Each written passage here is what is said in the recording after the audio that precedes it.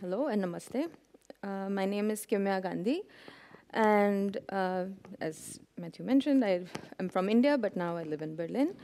And this is my name in Devanagari and Latin, the two scripts that I most often work with. Devanagari, unlike Latin, is a phonetic alphabet, which what this means is that what you see is what you read, which unlike French, there's no silent letters or inconsistent pronunciations like in English.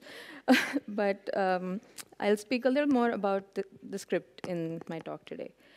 So this is how my name would go, Kimya Gandhi. That's the name. So my design practice mostly includes drawing retail typefaces for our own library, but also working with many other custom projects for other foundries and clients.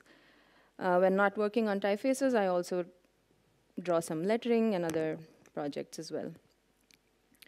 Not just with typefaces, I think my life is kind of a mix of Devanagari and Latin, as I live and work with my husband, who's also my work partner, Rob Keller, and we were living in India for 6 years before we moved to Berlin.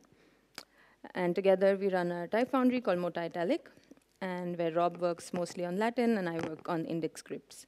You can see our work on our website called Multi-Italic, and it's what the website looks like a little bit. But I was born in Mumbai and I lived there until 3 years ago, and this is where I studied and I've spent most of my time. And as far as the demographic in India is concerned, most people are multilingual and can read more than one script.